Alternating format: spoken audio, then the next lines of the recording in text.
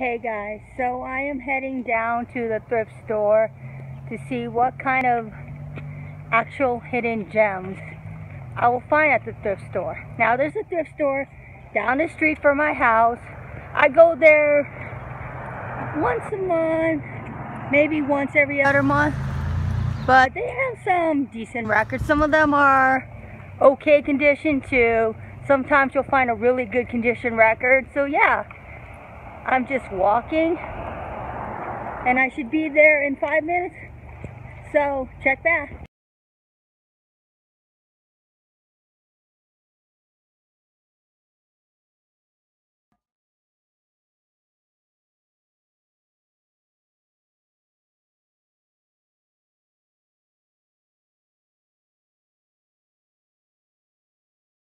Hey guys, so I went to the thrift store down the street from my house and I picked up a couple of gems. Now this thrift store is a hit or miss when it comes to records. Sometimes you'll find good records and sometimes you won't find anything you want.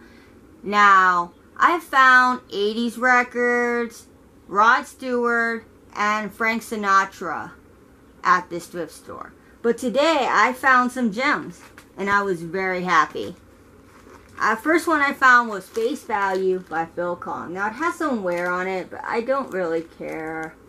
And it has one of my favorites, In the Air Tonight, with that cool do drum solo. And then I got Mudslide Slim by James Taylor and The Blue Horizon. Now I got a couple James Taylor records from my dad that I forgot to show in my dad's collection. These are from the 70s. And this is James Taylor's Greatest Hits. Now unfortunately this one is warped. I have looked up videos on YouTube on how to fix warped records, and they said to put it in the sun under something heavy like a brick and let it flatten out. I have not tried that yet, but if you have tried it, let me know if it fixed your warped record and your record sounded better. Next one I got was James Taylor Gorilla. I'm pleasantly surprised that I found two good records at the thrift store. Now last time, or is it not last time, the second time I went to that thrift store, I asked them if they can get more Beach Boys. And they got me more Beach Boys, but unfortunately, I had those albums in my collection. And they still have not sold that Beach Boys album yet. Maybe next time I go to the thrift store, I'll ask them to get even more Beach Boys, because I could always use more Beach Boys in my collection. Now, I also got Dan Kroll's Emerging Adulthood coming in about 2 weeks. I pre-ordered that album in March.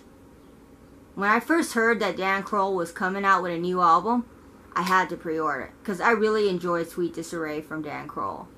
So, also, I am going to see him September the 23rd at the Terra Ground Ballroom. I'm really stoked for that concert. And I'm really stoked to see him again because the last time I saw him was in 2015.